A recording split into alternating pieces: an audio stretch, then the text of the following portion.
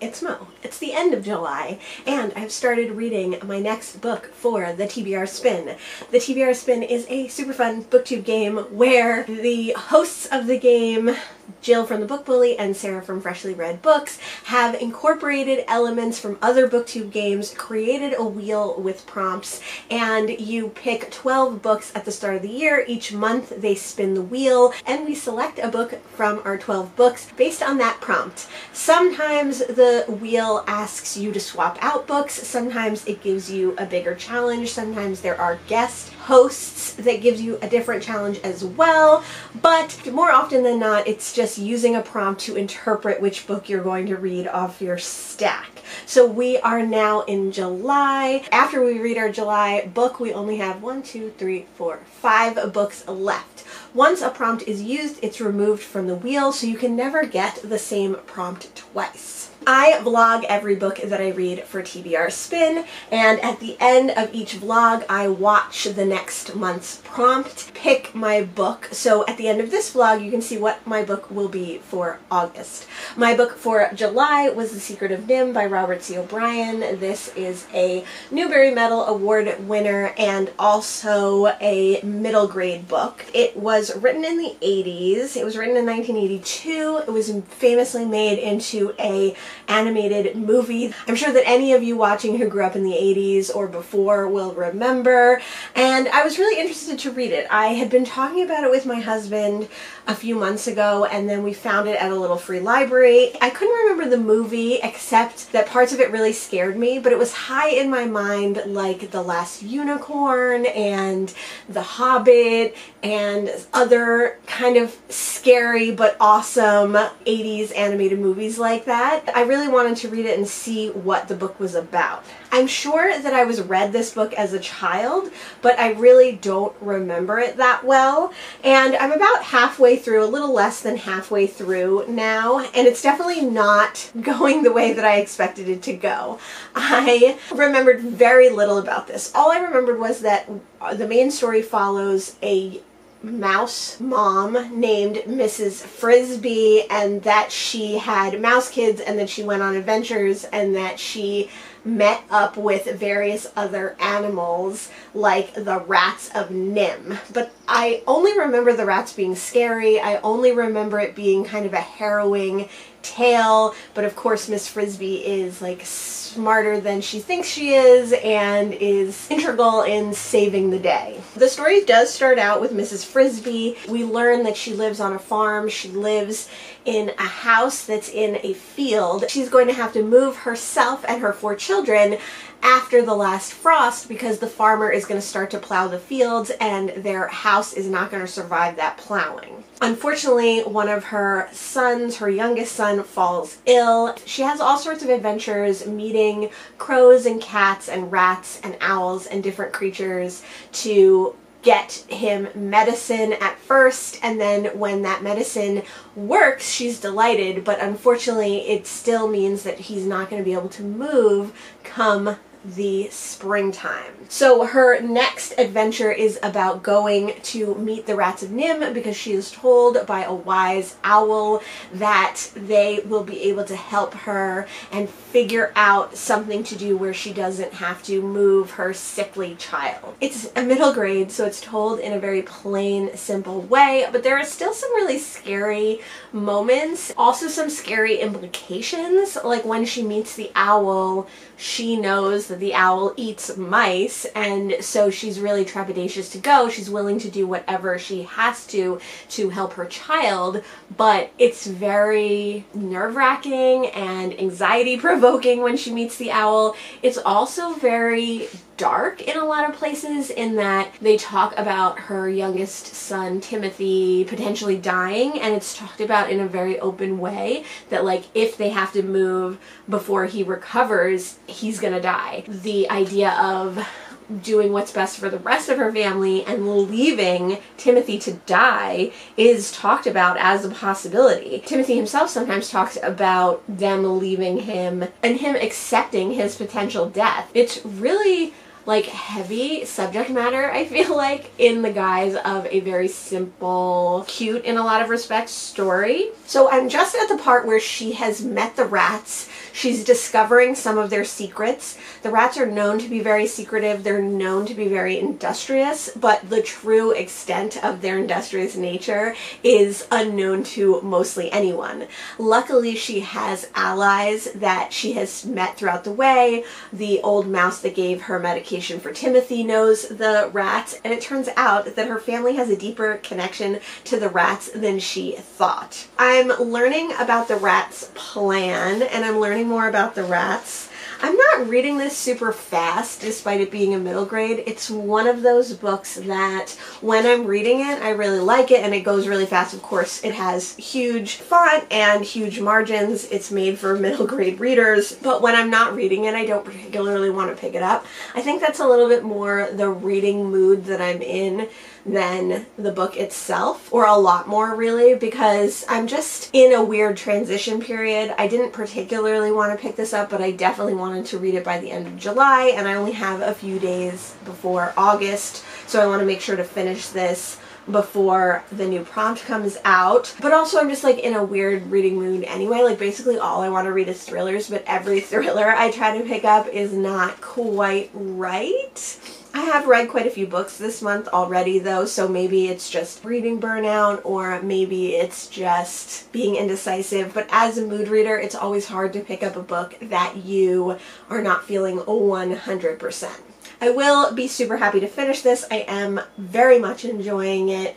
It's got a lot to sink your imagination into. Also, I really love anything that has to do with very small things or very large things. For instance, The Borrowers, which is another middle grade book series that I really love, is kind of the same, where very small people are using tools and things that they find, and the same goes for Mrs. Frisbee. You know, she is a mouse and her house is made in a cinder block. All the kind of interesting things, the things that the rats use and how they adapt large things to their small little bodies, which I just love that imagery. Think dollhouses, think miniatures, like all that stuff is so appealing to me, so reading about that is always so fun. I will be finishing this soon, so I will probably finish it and then come back to you if anything really crazy happens in the second half that I want to discuss. Maybe I will come back before then, but I would probably just come back to you when I'm done with The Rats of Nim.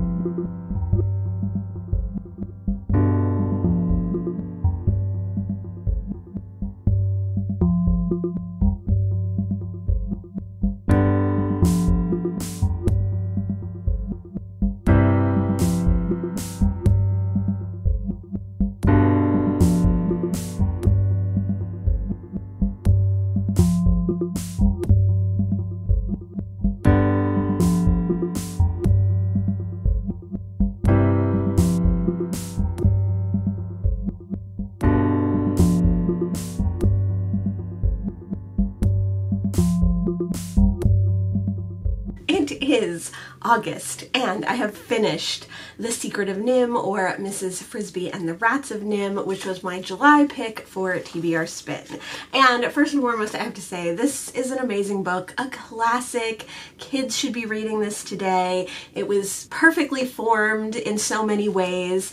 It gives you enough description and descriptive passages that you can see and imagine what Mrs. Frisbee and the rats are going through, what their environment is like, what's happening. It had thrilling moments. It had adventure. It had tragic moments. It had scary moments where you didn't know who to trust. It had intrigue, like just really amazing. Although it had lots of descriptive passages, it did also leave you to be able to imagine a wider world, to be able to imagine all these creatures coming together and the world in which they live, all of those like wonderful things. So I didn't remember at all what this book was about. I didn't remember that there were so many thrilling depressing moments. I didn't remember the connection between the rats and Mrs. Frisbee.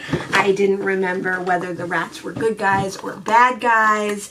And I was pleasantly surprised at every turn. But I think the most surprising thing about this is like how sophisticated it is, especially for a middle grade or younger than middle grade story. There's, you know, talk of animal testing. There's deaths that happen, like multiple deaths, and deaths of potential characters that you really like happen in this book. There's friendship and combined survival going on, you know, the potential of children being left without their parents. There's heroics. There's so many adult things in this book, but it is so perfectly formed for a middle grader. Like, definitely comes up with a lot of questions, a lot of discussions that you could have from this book, even to this day. It definitely felt dated, but it felt relevant enough that you could be having conversations with your children about this book now. I was surprised at how many adult themes were there, but that, again, that they were done in a way that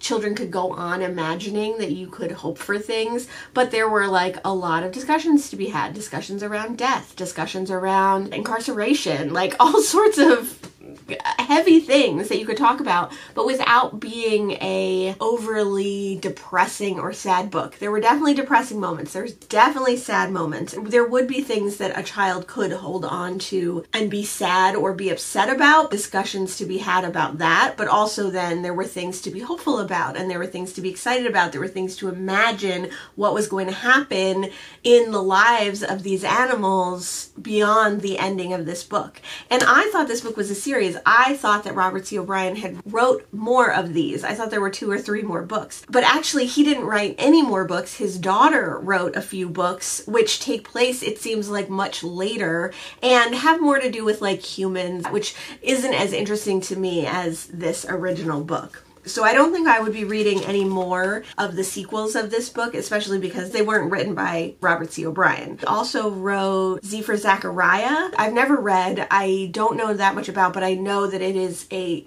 children's book, but it is dealing with heavy topics of like nuclear war and things like that. So just seems like Robert C. O'Brien was like an interesting dude. Super glad I read it. Very much enjoyed it. The last like chapter or 2 I read while listening to it on audio as well, and that was really good experience. It was an audio narration from like the 90s, but it held up really well. Highly recommend. If you like middle grades, if you like books that have discussions that can be had with children, yes. But I will say that it is August 5th, and it took me so long to read this book.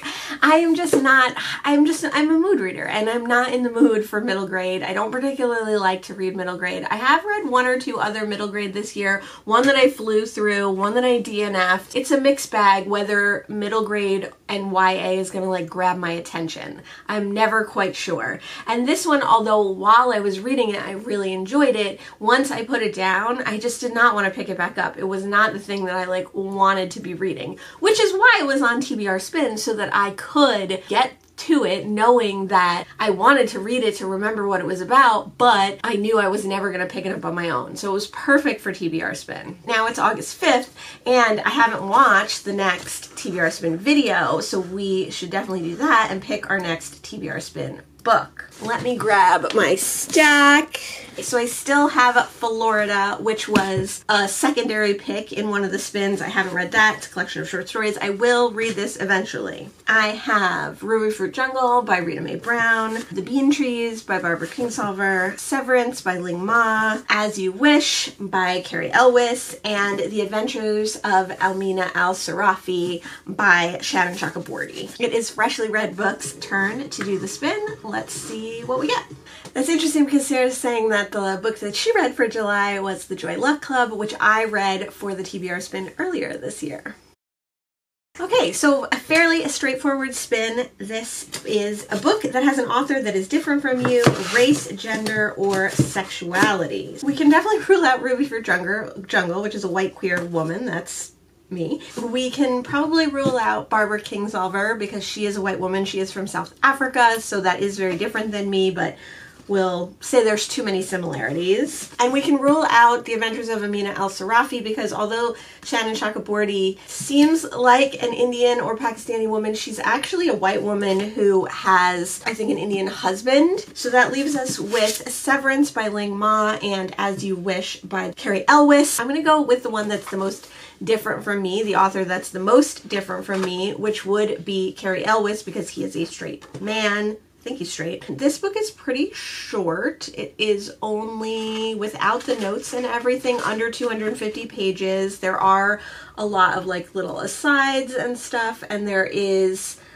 pictures in the center of the Princess Bride and working on that. So the full title of this book is As You Wish, Inconceivable Tales from the Making of the Princess Bride by Carrie Elwes with Joe Layden. Foreword by Rob Reiner. I totally misread that prompt. It said a book featuring a main character who is different from you, race, gender, sexuality. So I still picked the right book. I'm still going to be reading As You Wish. This is just all about making that movie. It's one of the things that I was thinking about with The Secret of Nim is that I would like to go back and watch this movie because I only remember it being like terrifying as a child. For a long time, The Princess Bride was definitely one of my all-time favorite movies. So this could be an interesting pairing. Maybe we'll watch some childhood favorites and we'll definitely read As You Wish in August. It's never too late. You can pick 5 books and use the prompt from August, or you can pick 4 books and join us in September.